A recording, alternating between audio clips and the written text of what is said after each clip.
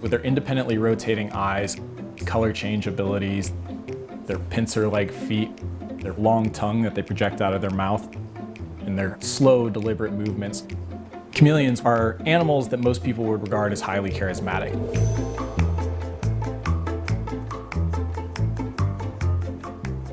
One of the centers of chameleon diversity is Madagascar, and of the 202 chameleon species that are currently described to science, 42% occur on Madagascar. One of the old theories as to why chameleons change color was that they were changing color to match their background. But what we now know is that it's actually a communication strategy. Male-male combat will elicit some of the most impressive colorations from males.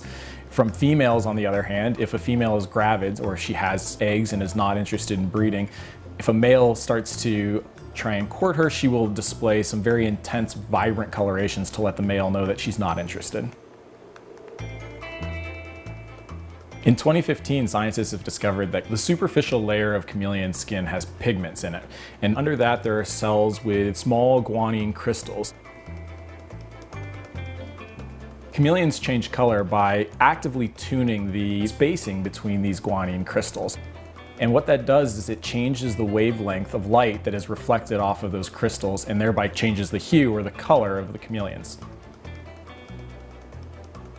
Now, chameleons have always been considered a master of camouflage, and some of that is actually behavioral. When chameleons are moving in the branches or moving along the ground, they do a very characteristic back and forth motion. And what they're actually doing is mimicking a leaf or a branch in the wind and trying to break up a typical movement pattern of an animal running from a predator. The chameleon tongue is actually a highly complex array of bone, elastic elements, and muscle. Chameleons can project their tongues up to 2 body lengths from their mouth.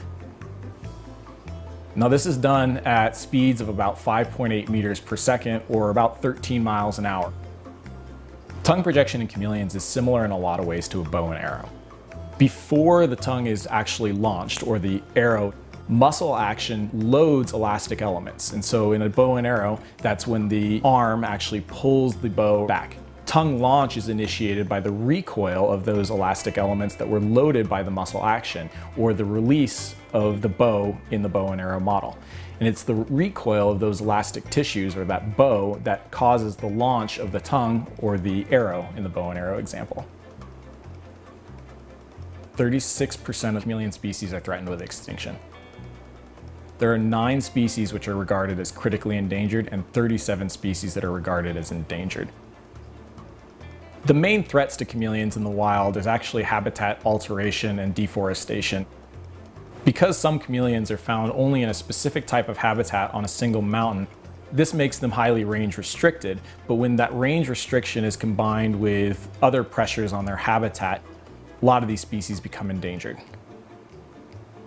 Chameleons have fascinated scientists and naturalists for centuries. It's something that we're still learning a lot about.